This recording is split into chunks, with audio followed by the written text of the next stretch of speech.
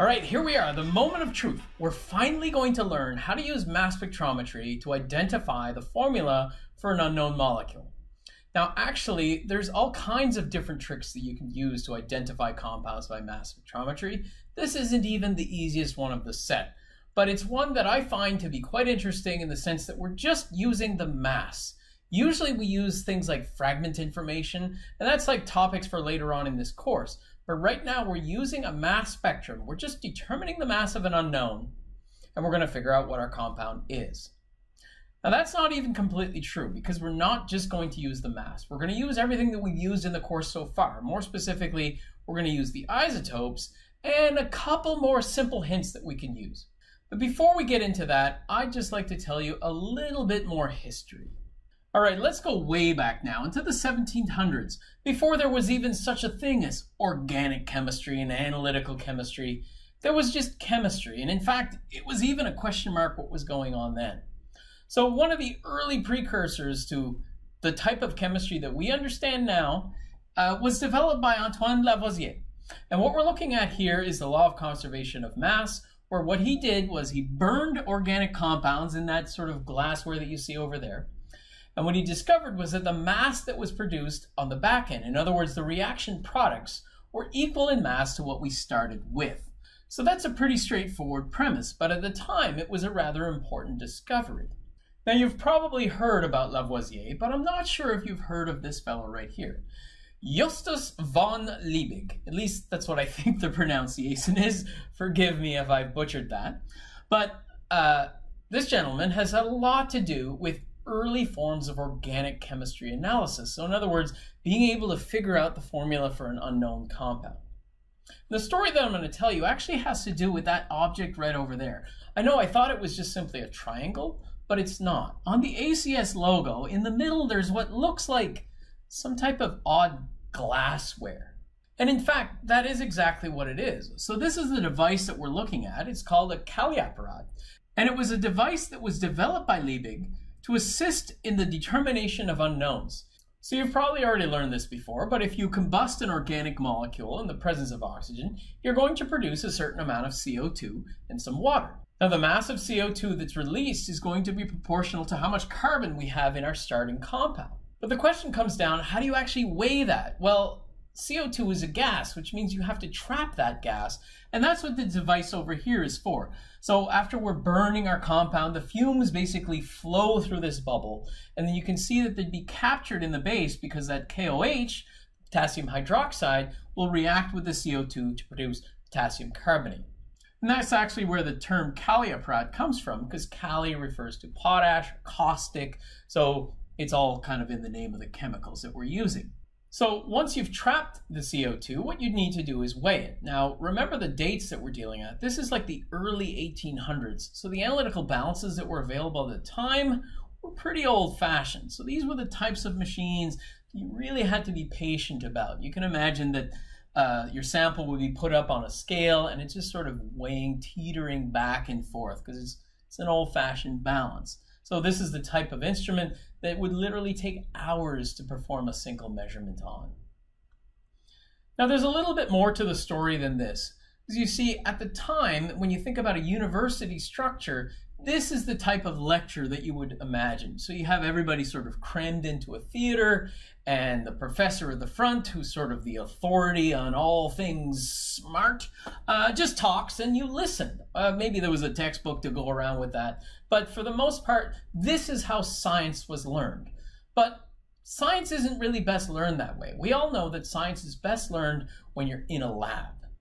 So Liebig was a huge proponent of this. In fact, he developed the entire idea of teaching chemistry in a laboratory setting. Before that, it was just lectures, but he was the one that took his students and put them in the lab to do experiments. So basically, everybody in the lab had one of these Kali-apparats. They were all working on unknowns. They were all identifying compounds.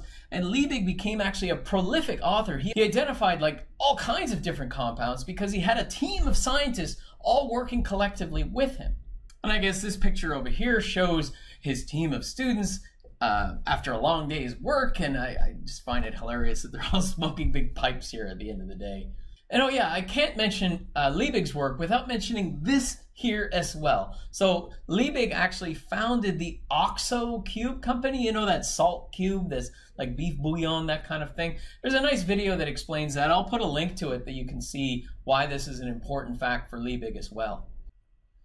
So if you've been through a first-year chemistry course, you might not have gone through the history, but I'm sure you've done the work that Liebig has presented to you. So you have this compound, you do combustion analysis, and you determine CO2. You end up getting the formula, or at least the empirical formula, through that sort of standard old-school process. But today, when it comes to formula determination, we're almost always going to be using mass spectrometry. So this became the theme of a lab that we put together where you're basically using mass spectrometry, that device over there, to identify an unknown based solely on the mass spectrum. So I'll give this mass spectrum to you, and we're going to go through it and say, how can we identify what the formula is, what the identity of this unknown is, just from what you see right there. So one thing that you can see right away is the isotopes. And the isotopes provide us very clear information, which is the Z in the M/Z scale. So you'll notice that the gap between them, 304, 305, 30, the gap is 1. So that means that the charge state of this molecule has to be 1.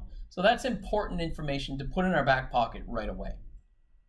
And as far as the mass, well, it's not just 304. We do have all these other decimal places to work with as well. So the mass that we can report here is actually 304.1512. All those extra digits are going to be very useful to us. However, as we've been talking about in our previous videos, we know that that mass is not absolute. If we were to run this again, we might get a range of values. So depending on the mass accuracy of our instrument, there's going to be an uncertainty with that mass, and we need to know what that uncertainty is. So here I'm just claiming that this instrument has a mass accuracy of 20 ppms, so it means that we're going to have an acceptable mass somewhere in the range. Now I'm drawing that way inflated from what it really would be, but the mass range that we can get here provides us with this sort of plus or minus. So we're going to say that our compound will have a mass anywhere within that range. So I like the analogy here. Our goal is to really hit the target as closely as possible.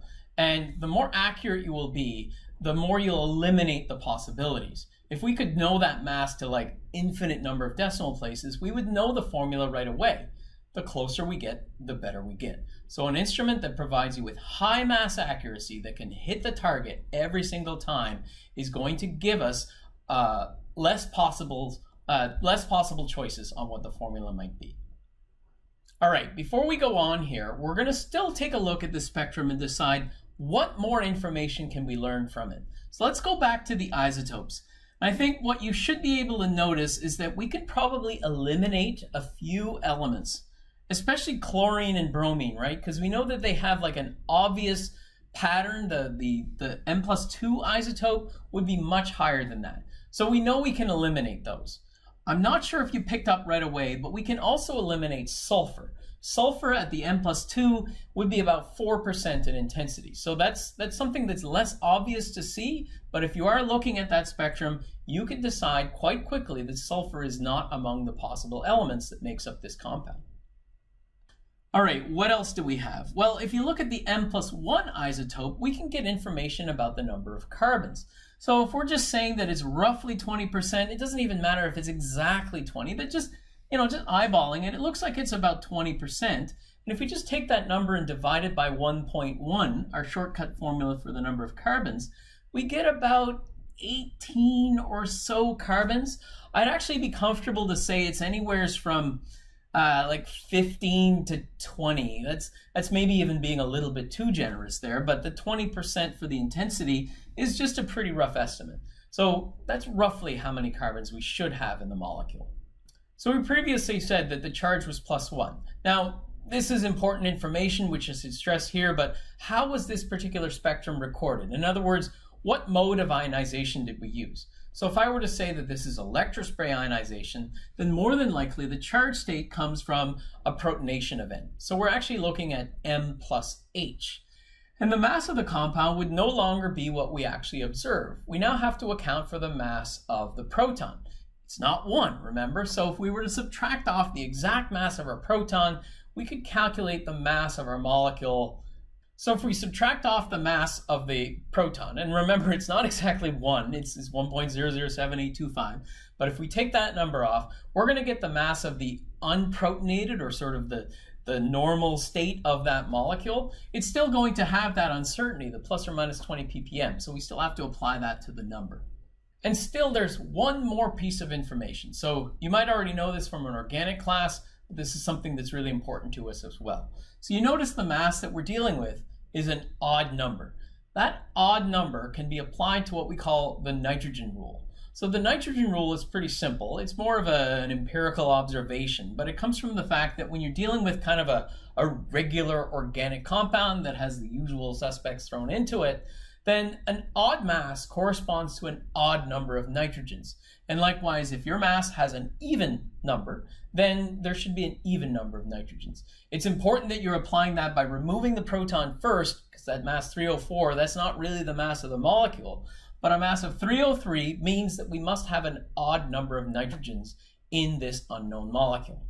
So with all that information, we can finally go to this program, ChemCalc, and we're going to use that information to hopefully whittle down the identity of the unknown compound. So let's click through here. So we go to the molecular finder tool, and we're going to enter the mass. In this case, I'm entering the mass without the proton. I find that a little bit easier. Now, right away, the list is pretty long. It actually went all the way up to 200 possibilities, but wait, I didn't enter the ppm, so that was defaulted to 500. Our instrument is only down to 20 ppm, so we narrow it down. Still a long list. Now, the other thing that's missing here is that nitrogen rule. So you notice the column degree of unsaturations, the 9.5, these fractionals, those still count. Just click the box right here, and you're basically applying the nitrogen rule. I also said there was about 18 carbons, and you just look across the list. That's the only one that kind of comes even close to it. So I'm going to take that as my possible formula. I'm just curious what that compound might be. So if I paste this in, hey, check out what I get. So does that mean that we've identified cocaine from this mass spectrum? Well, no. Like I said, there might be more possibilities, but it certainly fits the bill. To really get at the identification of our unknown, we would have to go through further testing. But right now, we got pretty strong evidence that says once you've recorded that mass spectrum, the formula that we've determined is actually bang on correct. That is the correct formula. I'm just not saying for sure that that formula corresponds to cocaine. By the way, it did. Like when we do these experiments, we actually sort of get the students to analyze a compound. They don't know what it is, but we're just handing them a little bit of cocaine. Not very much. You know, don't worry. This isn't a crazy university out on the east coast of Canada here, but you can buy these as reference materials. We're spiking like less than a microgram. It's like less than the mass that sits on a fingerprint. I should have showed you that kind of stuff before. And this actually forms the basis of an article that we published. It's in the Journal of Chemical Education, and it basically walks you through how to perform this type of experiment. You don't need to have a mass spectrometer. You can produce these spectra artificially, but it's kind of fun to do this in the lab to actually record the spectrum and say, hey, this is what I've got. But anyways, in a nutshell, that is how we use the mass information as well as the isotopes and a few more little tricks up our sleeve to figure out the formula for an unknown compound. And that wraps up this video and all the topics for this week. So we'll see you around next time.